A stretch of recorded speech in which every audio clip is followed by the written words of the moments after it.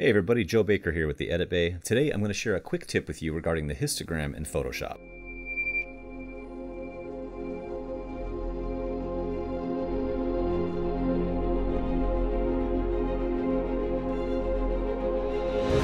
So if you're like me, you rely heavily on the histogram, but if you go up here to Window, select Histogram, this is what you're probably used to seeing. Sometimes it's probably docked up here, but you may not have known that if you come up here to this flyout menu right here, you can select All Channels View, and down here it'll separate it into the red, green, and blue channels.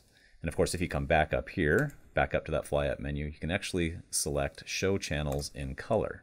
And now this is going to behave much more like the RGB Parade in a video editing app.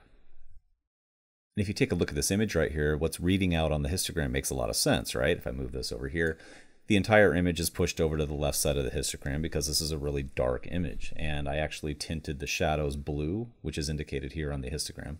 All right, thank you very much for watching this quick tip. If you'd like to see more quick tips like this, please hit the subscribe button below. And as always, if you have any questions, feel free to drop a comment in the box below. I'll see you next time.